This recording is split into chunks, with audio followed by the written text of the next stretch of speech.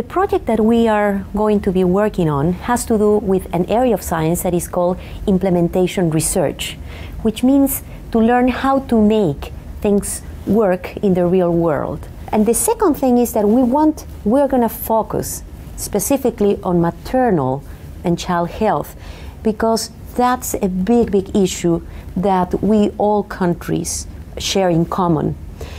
Simple actions like a good antenatal care with good coverage, but with good diagnosis, can change the life of a mother, but also the life of that baby that is coming.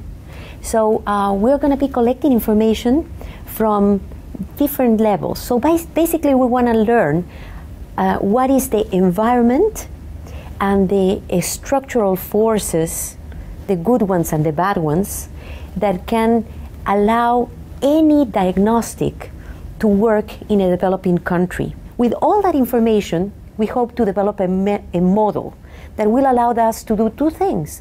One, to do an effective implementation of whatever general test could be available.